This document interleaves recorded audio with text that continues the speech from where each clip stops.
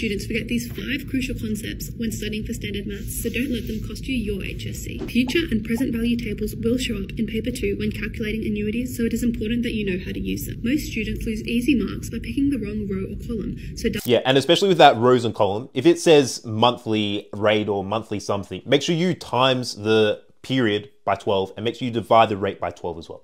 Same if it's quarterly, just divide by 4 and times by 4 respectively. So double check that your time and rate match the table. And when using the formula, make sure that the right value goes in the right place. The sine and cosine rule are key for solving bearings and geometry questions, but knowing when to use them is the tricky part. Only use them when you have a non-right angled triangle. Use the cosine rule when you know 2 sides and the angle between them, and use the sine rule for all other cases, but you must make sure that the side and the opposite angle match. Understanding maximum? Yep, especially for trigonometry, it's just pattern recognition. A lot of people struggle with it because they haven't done enough questions. If you do enough questions, you just recognize that like cosine is the cone and it has the 2 sides and the angle. You'll get it pretty easy. Understanding maximum flow and minimum cuts are so important in multi-mark questions. Be careful not to confuse the cut with the bottleneck, and always remember your minimum cut, maximum flow rule. Yeah, I topped this day. I had no idea what bottleneck means. But yeah, max flow does equal minimum cut. So good stuff.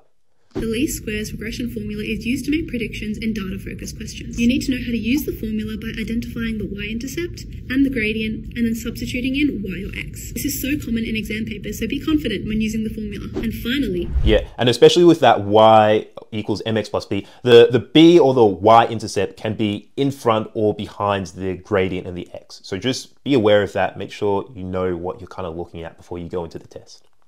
Z-scores, which is where we see so many students making mistakes. You have to make sure to correctly convert the raw score into the Z-score by subbing it into the formula, but make sure you use the right values. Then, you have to make sure to convert the Z-score into a probability by using the table that you're given. So tag a friend who needs a maths reality check before it's too late. Yeah, honestly, Z-score probability questions are pretty cooked. Like, if you don't practice them, you kind of you mess for the HSC. But yeah, everything was pretty accurate. Honestly, you'll get the marks if you do the practice. If you don't do the practice, you're not getting the marks. Follow for more content like this.